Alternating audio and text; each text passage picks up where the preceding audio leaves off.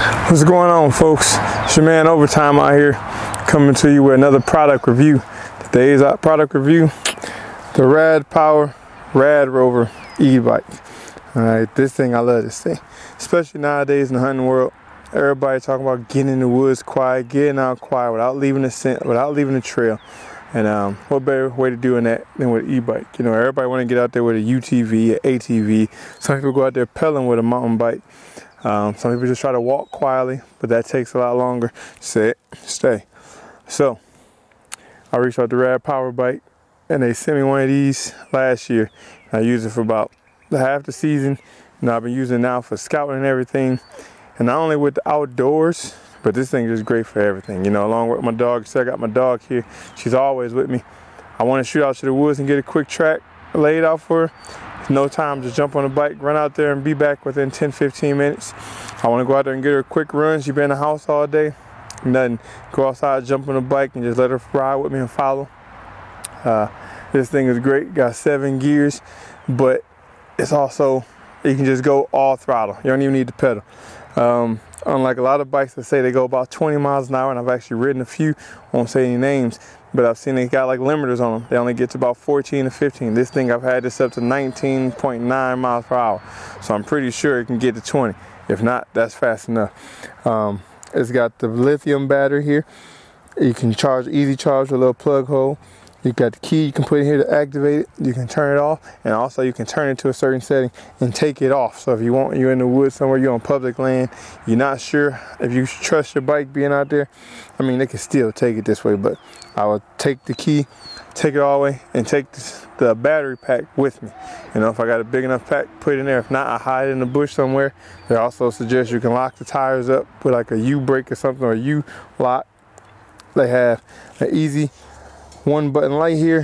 Hit the button, hold the button, headlight come on, come with tail light as well. I have mine actually unhooked because I'm going into the woods, and I don't usually use my light. I use my headlamp on low, but when I'm coming out at night, I definitely use that and use my tail light sometimes if I'm on public land, so people know I'm out there. If I'm on private land, or not public land, but land I don't want people knowing I'm there, I kind of sneak in and out with the lights off.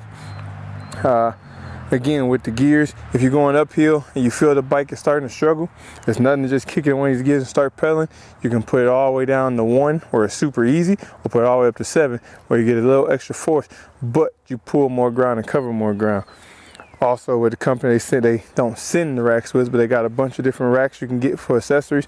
I got the front rack, and I got the front carrier basket. It also comes with the rear rack, and I have a longer rack that I use during season to put my stand on, and I hook some bars there. I'll make sure to put pictures on here so you guys can see it. I put some rails over here where I can put my bow in. It locks just like a regular mountain bike, or now mountain bikes.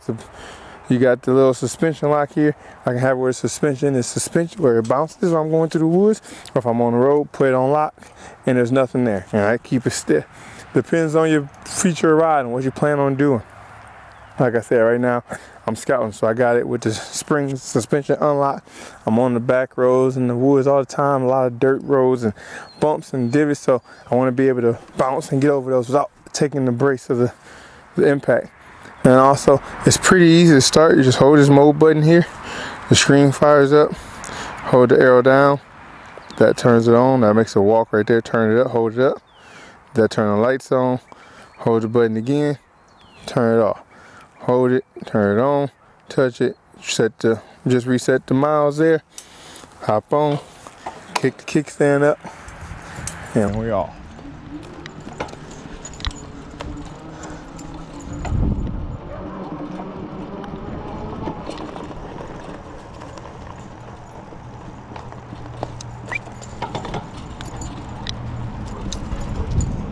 Right now I'm pedaling with, oh, I cannot pedal.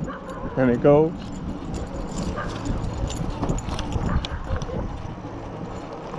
Move.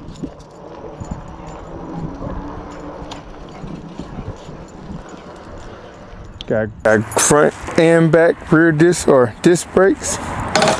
Good kickstand down. Pop off. Again, you want to turn it off, hold the mode button, boom, pop. And unlike the rest of the bikes out there, with this bike here, you got the Quiet Cat the Rambo, they run about 5,000, 6,000, some of them 7,500. This bike here is only $1,500. That's 1,500 bucks. That's like 4,000 to 5,000 cheaper than the rest of them. Can't beat that. And like I said, this one actually gives you the full 20 miles per hour. This one gives you a long battery life. You can go out scouting and hunting all day. You won't have to charge, and just charge up when you get back at night. And also with the company, they send you racks that you can put on the back of your truck or the back of your car, whatever it is, to carry and transport this e-bike. But I'm telling you right now, if you want an e-bike, this is the way to go. Save your money, save you the time. Go ahead and get your Rad Power Bike, and it'll be worth your while. All right, guys. Make sure you go there and check out the site. Thank you guys for tuning in. Again, hit that subscribe button, leave a comment. See you guys on the next one. As always, we sign out. Love, peace, Afro grease. Peace.